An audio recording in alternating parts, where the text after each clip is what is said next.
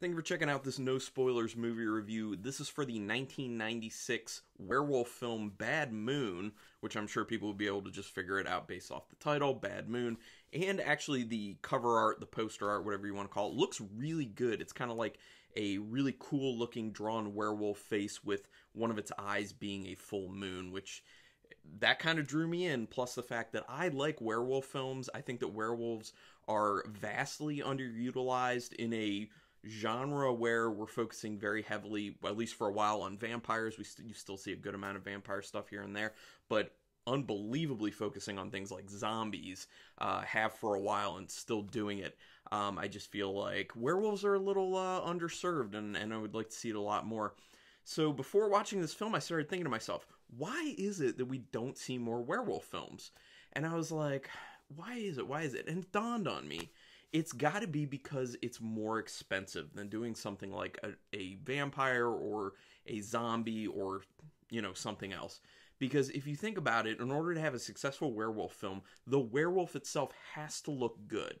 Now, you can go the CGI route and do it totally CGI, but that doesn't really hold up all that well. Plus, I feel like you'd have to have a really good CGI team to pull that off to the degree that people would be looking for.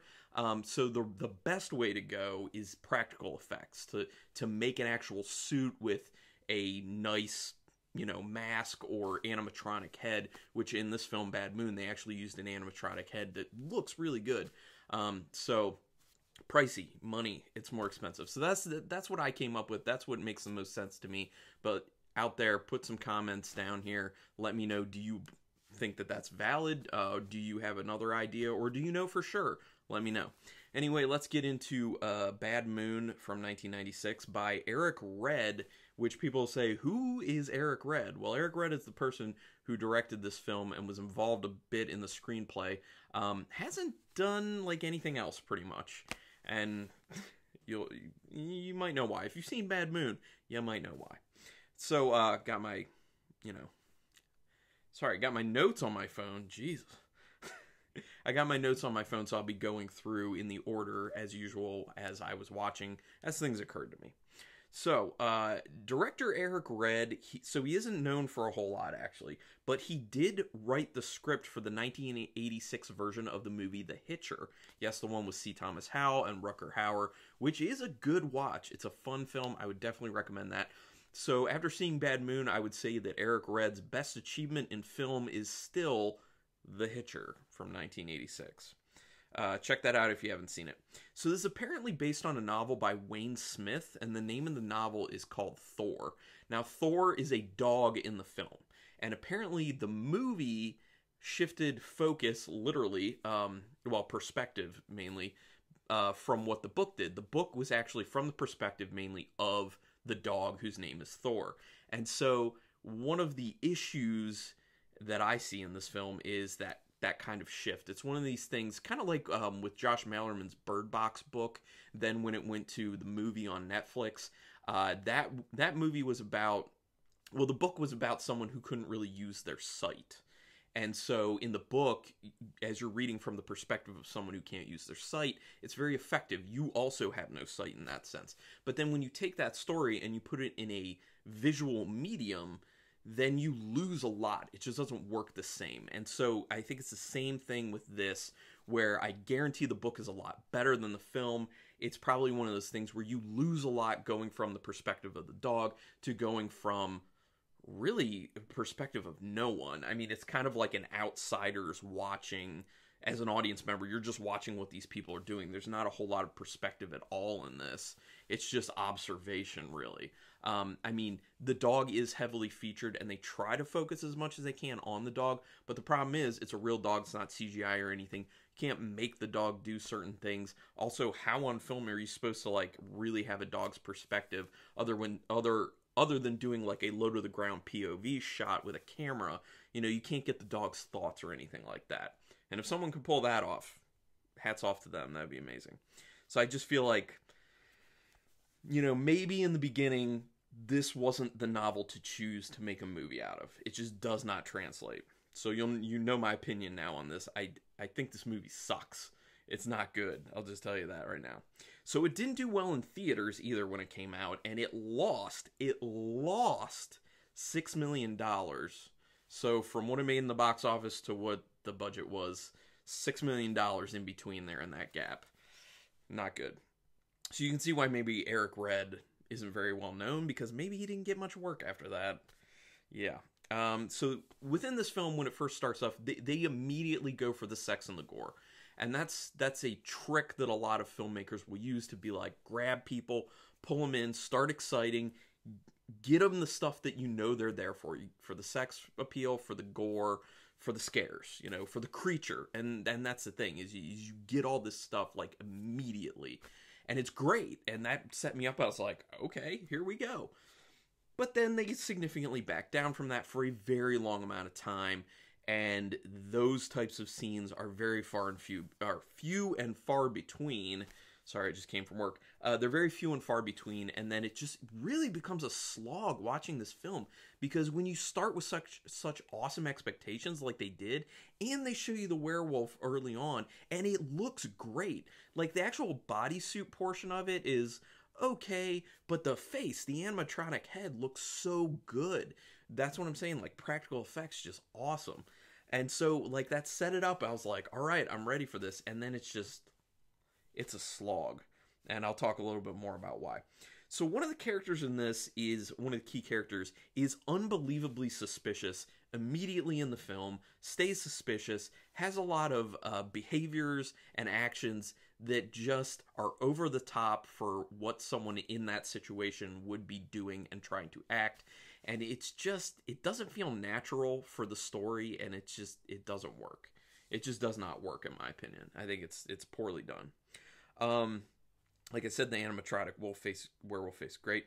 There's no subtext in this film whatsoever. What you are seeing is literally what you're getting on the screen, and I really, really hate these types of films. It's like you're just spoon-feeding the audience. You're saying, here you go, idiot. You just like film, any film, right? You don't need to think about it. You don't want a good story. Just eat it. Eat it, shut up, and be happy. And I just hate films like this. You gotta have at least some subtext. Like, give me some underlying story. Give me some underlying, like, real theme or fun theme or interesting thing. Give me something. And this film gives you nothing. It gives you nothing. And it leaves you regretting your choice of watching it, in my opinion. Although I guarantee there's going to be someone out there who will comment down here and be like, actually, I really have fond memories of this film. I saw it when I was young, or I watched it recently, and I still like it for some reason. And that's fine. You know, obviously, this is just my opinion. I hate it personally. It does not do anything for me, but if it does for you, that's great. The acting sucks, and the dialogue doesn't help at all. So it's one of those situations where it's hard to figure out, is the actor not good, or are all the actors in this instance not good? Or is it a situation where they would do a fine job, except the dialogue is so poorly written that they just can't deliver it properly because it's just poorly written? Or is it a situation where, you know, they're bad actors? Or is it a combination of the two? I would assume it's a little bit of a combination of the two, where the actors are just, you know, okay actors, and if you give them the right material, they could do a pretty good job, but the material was bad too, so it just all comes out. Blech. So it makes it for some really cringy dialogue. Like, the dialogue is garbage. It is so bad. It's so bad. So there's a standoff of sorts in this film between two characters, and it is ridiculously long. Nothing is happening, and you're really just sitting there like, we're still doing this right now? Like, we're not going to move the film at all? And that's the thing. Like, this movie is a slog. It just goes at this snail's pace, and there's never payoff. And it's like they were just trying to hit a certain runtime of the film, and they're just like, oh man, yeah, we got to do some long scenes here, because otherwise we're not going to hit our quota for runtime. Ridiculous. So the set feels really confined, though. And this is weird. Like, I like confined sets sometimes, but when it feels like it should be confined, in this instance, there's a lot of outdoor portions, but it feels confined. And it's a bad thing in this instance, because you're unrealistically keeping the characters within this small space that's outdoors. And it doesn't make any sense. Like, these people can easily go elsewhere, and they would go elsewhere, and they should go elsewhere, but they're staying around this little area, which leads you to believe that they had a very small set, or they were just doing it because of cost. I don't know. Or it actually looks at certain times it looks like maybe it's real, or maybe it's on a sound stage. I don't know. So it could have really been a situation where it was a set on a sound stage, and they were just like, we just have like these one or two sets, and that's all we got. That's all that's in the budget. So we just got to work with that. Keep it small.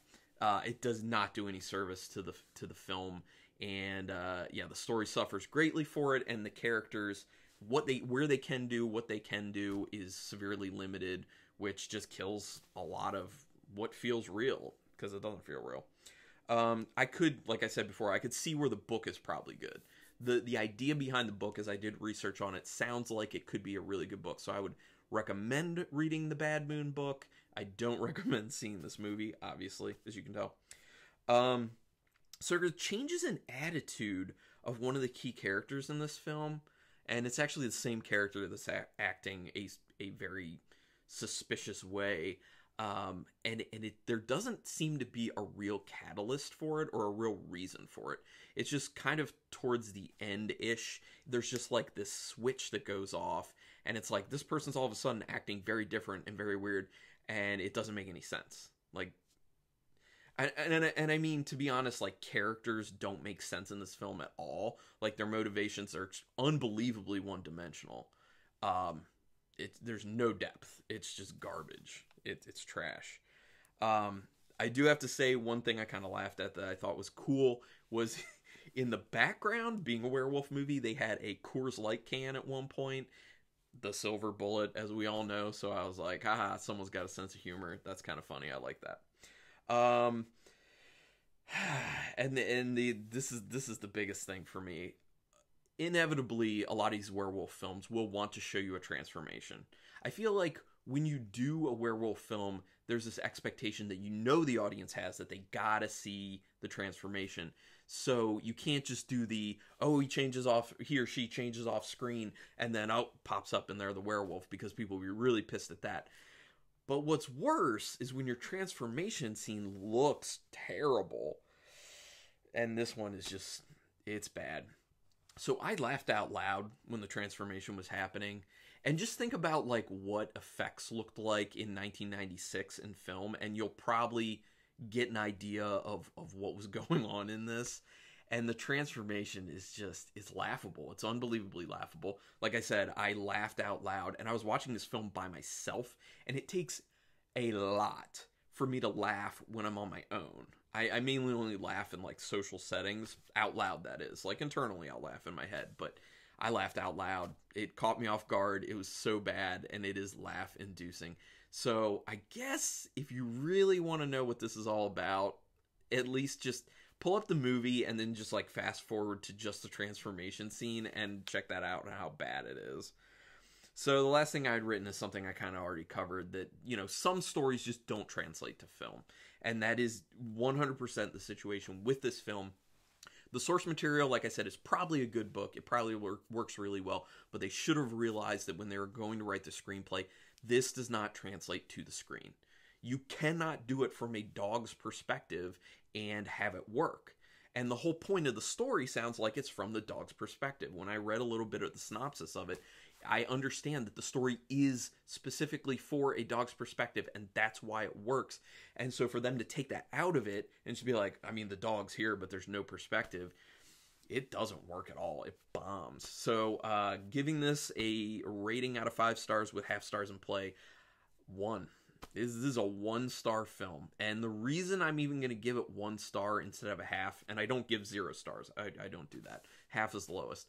So, because you get a half just for effort. So, the reason I gave it that extra half for a 1 star is because the werewolf looks good. And that very first scene of, the sex and the gore is a really good scene that really, sets the stage. But it's just a crazy disappointment after that. So, 1 star on this one. It is bad. But please put your comments down here. What are your feelings? Do you agree with me? Do you not agree with me? It's fine either way.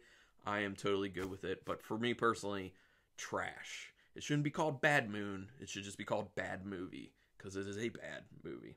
Anyway, you killed my hopes and dreams. I really went into this film like excited, because I'm like, I haven't seen this one, and it's a werewolf movie, and I really like werewolves, so I'm excited. And then me after the film was a very different me, a very sad me. Terrible. Anyway, thank you everyone for checking this out. Please do me a quick favor. Hit the subscribe button. It literally takes you a second and is very painless, unlike watching this movie. So pay me back at least for watching this movie, which was painless. Give me that subscribe. I really appreciate it. You can do some thumbs ups and whatnot. But thank you so much, and until next time, keep it brutal.